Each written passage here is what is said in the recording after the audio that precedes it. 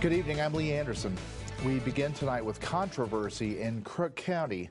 The library is under pressure about the placement of books with LGBTQ themes. Today, Bola Badabo talked with the library director. They're too graphic and too borderline pornography, child pornography.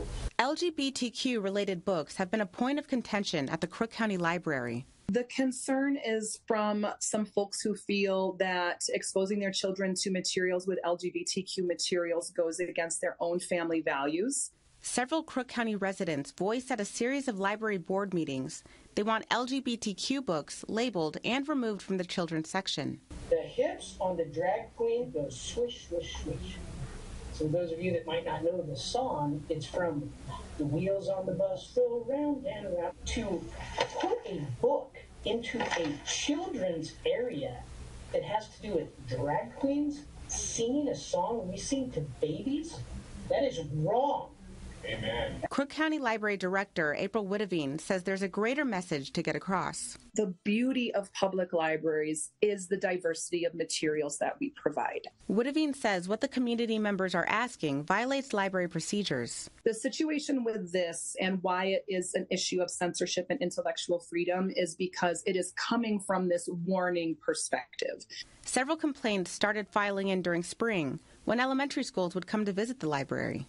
And at a certain point, one of the children brought home a book that they had checked out that their parent didn't agree with. Whitavine says the problem with adhering to a specialized bookshelf request can also lead to the further stigmatization of the LGBTQ community. We did a survey through some of our channels to reach the LGBTQ community here, and it actually would be less safe for them to access these books than if they were just interfiled the way that they traditionally are. It's becoming increasingly clear to me that these community members do not understand not only the difference between gender and sexuality, but the developmental stages of children. You know what would have and still could help with that? Some diverse books. With LGBTQ books all being in a specialized section, people can't remain anonymous. Other risks include a contract termination with the Deschutes Library, a major loss in funding, and losing their standing as a recognized public library in Oregon. The library's county budget would have to absorb the costs. Whitavine is resigning from her position as director to take on the position of library director at OSU Cascades, and in part due to the emotional stress of the controversy. Won't deny that this has been a very difficult part of my life, and it has impacted my work-life balance. The board has a meeting Thursday discussing two proposals.